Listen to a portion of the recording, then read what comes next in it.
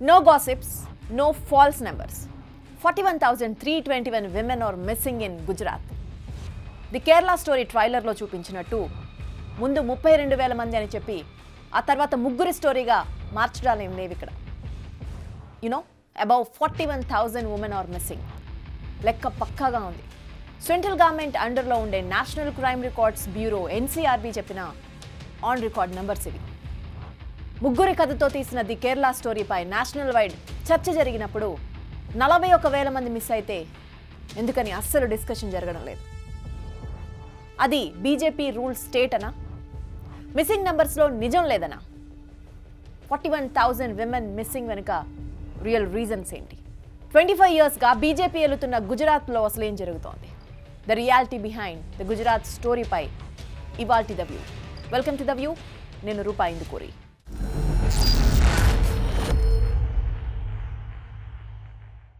Release అయింది the Kerala story మాత్రమే. National వైడ్గా మాత్రం ది గుజరాత్ స్టోరీ చూపిస్తున్నారు ప్రజలు.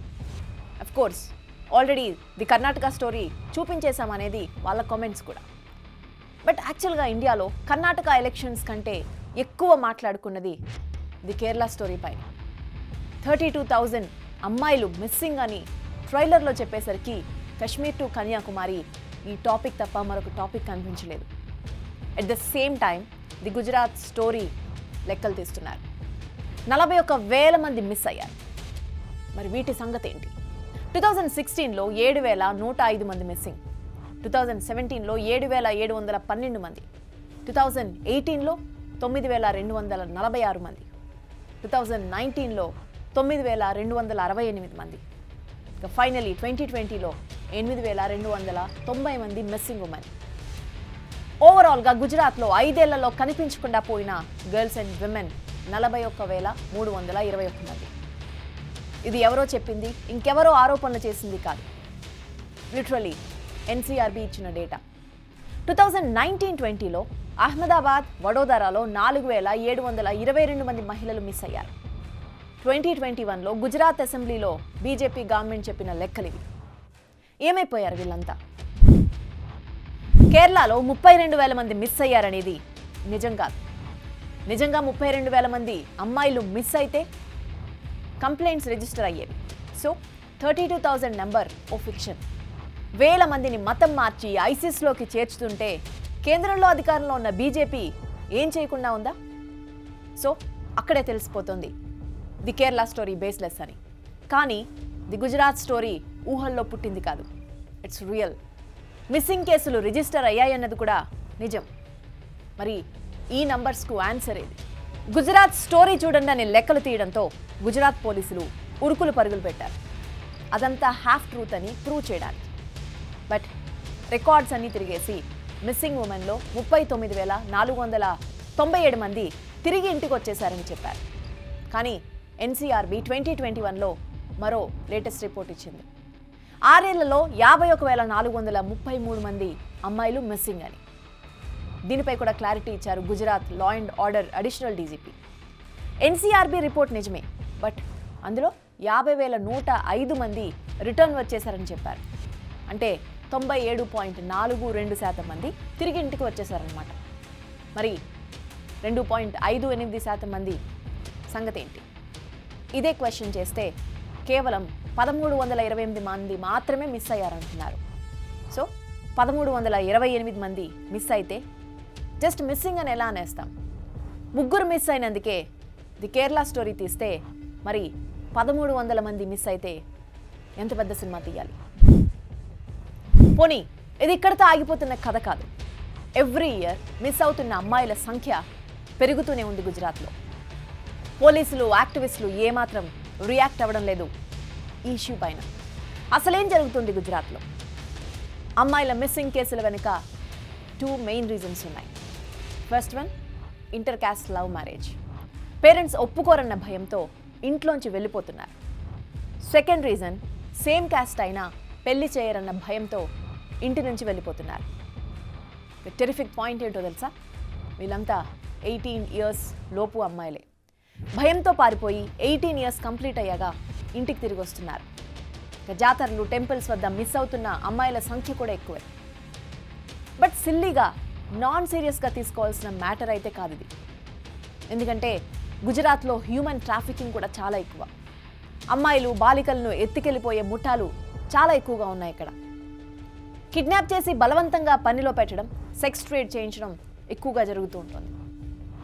షాకింగ్ ఏంటంటే 18 ఏళ్ళు నిండక ముందే ప్రేమ పేరుతో వెళ్ళిపోతున్న వారే హ్యూమన్ ట్రాఫికింగ్ గ్యాంగ్స్కు టార్గెట్. అదృష్టం కొద్దీ సేఫ్గా ఇంటికి తిరిగి వస్తే ఓకే, లేదంటే వాళ్ళు బలవుతున్నట్టే లెక్క. ఇది అలిగేషన్ కాదు. గుజరాత్లో మిస్సింగ్ కేసెస్ వెనుక మానవ అక్రమ రవాణా గ్యాంగ్స్ ఉన్నాయన్నది నిజం. Gujarat human rights commission members, Gujarat X additional DGP doctor Rajan Priyadarshi స్టేట్మెంట్సే ఇందుకు evidence. Vibrant Gujarat, Gujarat model, గుజరాత్ని చూసి నేర్చుకోండి అనేది ఒకప్పుడు నినాదం. 2014లో మోదీని ప్రధానిని చేసిందే ఈ స్లోగన్ వల్ల. బట్ సర్ప్రైజింగ్లీ ఆ తర్వాత ఎన్నడూ గుజరాత్ మోడల్ అన్న స్లోగనే వినిపించలేదు. చివరికి బీజేపీ ఎంపీలు, ఎమ్మెల్యేలు, కేంద్ర మంత్రుల నోటి నుంచి కూడా ఫలానా రాష్ట్రం బాగా డెవలప్ అవుతుందని ఎలా చెబుతాం? యాక్చువల్గా అలా చెప్పాలంటే 3 ఫ్యాక్టర్స్ ఫుల్ఫిల్ అయి ఉండాల్సి ఉంటుంది. నెంబర్ 1, ఆ స్టేట్ ఫినాన్షియల్ స్టేటస్. వస్తున్న రెవెన్యూను ఆ రాష్ట్రం ఎలా ఖర్చు చేస్తుందనేది ఇంపార్టెంట్. నెంబర్ 2, కొత్త ఇండస్ట్రీస్ కోసం తీసుకొస్తున్న పాలసీలు. నెంబర్ 3, ఆ రాష్ట్రంలోని సోషల్ ఇండికేటర్స్. అంటే పేదల సిచ్యువేషన్ ఏంటి, విద్య, వైద్యం ఎలా అందుతున్నాయి, ఎకనామిక్ ఇన్ఈక్వాలిటీస్ ఏ స్థాయిలో ఉన్నాయో చూడాలి.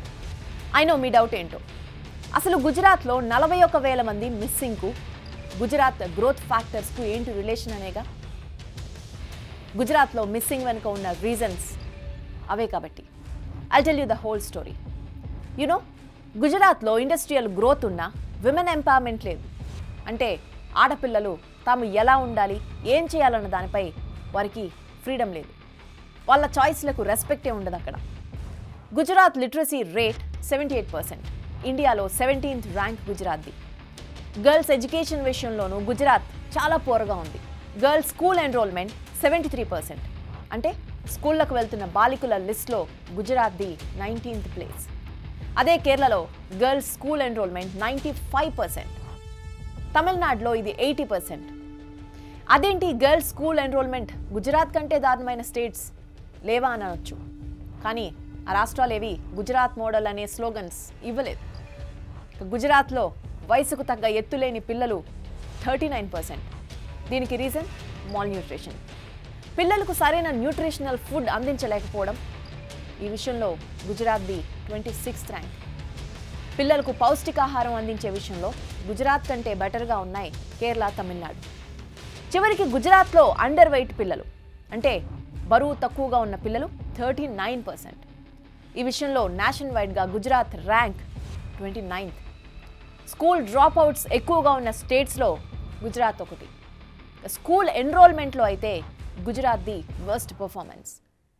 గుజరాత్లో జస్ట్ ఒకే ఒక్క టీచర్తో నడుస్తున్న గవర్నమెంట్ స్కూల్స్ 700 ఉన్నాయి. మీకు తెలుసా? ఆ ఒక్క టీచరే 1st to 8th స్టాండర్డ్ వరకు అన్ని సబ్జెక్టులు చెప్పాల్సినంత దారుణమైన సిచ్యువేషన్.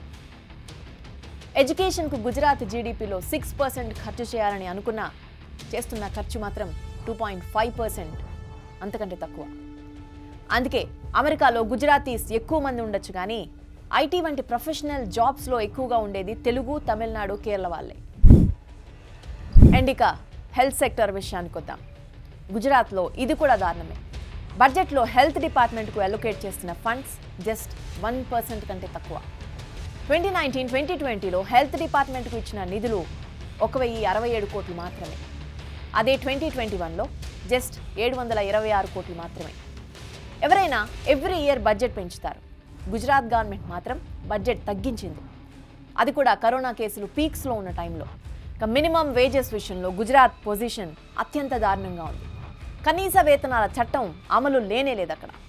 రిజర్వ్ బ్యాంక్ లెక్కల ప్రకారం గుజరాత్లో రోజు కూలీకి వచ్చేది 239 రూపాయలు. ఇది కేరళలో రోజుకు 677 రూపాయలు ఉంది. మొన్న కర్ణాటక ఎలక్షన్ క్యాంపెయిన్లో ప్రధాని మోదీ పదే పదే కేరళనే హైలైట్ చేశారు కాబట్టి ఈ నంబర్స్తో కంపారిజన్ చేయాల్సి వస్తోంది. ది కేరళ స్టోరీ ఆ రాష్ట్రాన్ని రిఫ్లెక్ట్ చేస్తోందని, కేరళలో మహిళలకు సేఫ్టీనే లేదని చెప్పారు.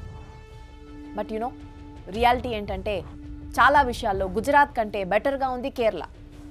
32,000 మిస్సింగ్ కేసుల్లో రియాలిటీ ఏంటో కానీ గుజరాత్లో మాత్రం 41,000 మంది మిస్ అయ్యారన్నది మాత్రం రియాలిటీ. ఎకనామిక్ కండిషన్స్ మాత్రమే కాదు, సోషల్ ఇండికేటర్స్ బాగున్నప్పుడే అసలైన గ్రోత్. అది లేనందుకే గుజరాత్లో ఇన్ని మిస్సింగ్స్. మంచి ఎడ్యుకేషన్ ఇచ్చి ఎకనామిక్ ఇన్ఈక్వాలిటీస్ లేకుండా చేస్తే ఆటోమేటిక్గా విమెన్ ఎంపవర్మెంట్ సాధ్యమవుతుంది. అదే లోపించింది గుజరాత్లో. ఆ ఇండికేటర్స్ బాగుండి ఉంటే ఎవ్రీ ఇయర్ వేల మంది మిస్ అయ్యేవారే కాదనేది ఎక్స్పర్ట్స్ వర్షన్. Isn't it?